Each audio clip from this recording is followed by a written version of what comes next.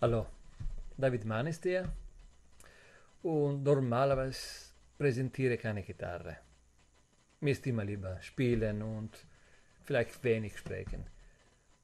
Aber diese Gitarre sollten wir präsentieren, weil eine ganz eigene und wunderschöne Gitarre ist.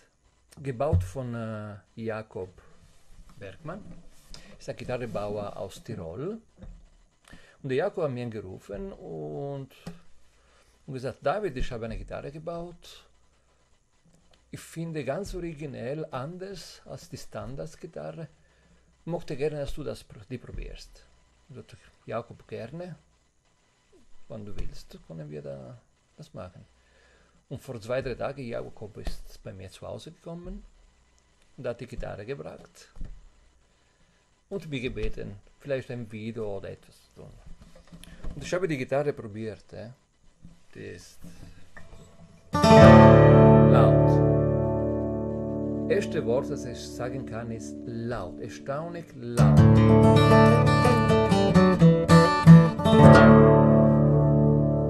Also die lauteste Gitarre, das ich habe in meinem Leben gehabt, das ist sicher. Alles mit heimischem Holz gebaut. Fichte für die Decke. Palisander, Fretboard, wunderschöne Kombination mit Nuss ist da hier, Ahorn, wunderschöne Binde, ganz originell, ein Trio von Nuss und Ahorn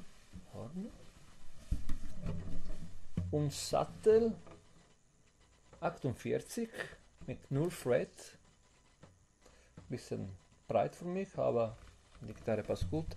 Es ist eine 12 Fret Gitarre, richtig groß, ist zwischen einer Jazzgitarre und einer Western, eine Dreadnought Gitarre, so in die Richtung könnte wir sagen. Tonalkammer, die Tonalkammer sind auch drinnen, das ist ein ganz originell Projekt, das Jakob gedacht hat, und Embracing sogar auch, ganz originell, aber den Sound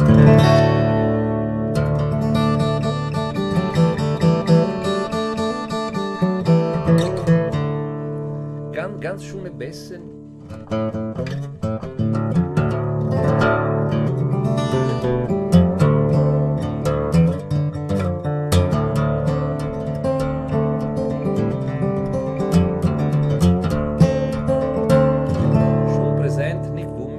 Knackig, so wie die Höhe sind. Schon rund,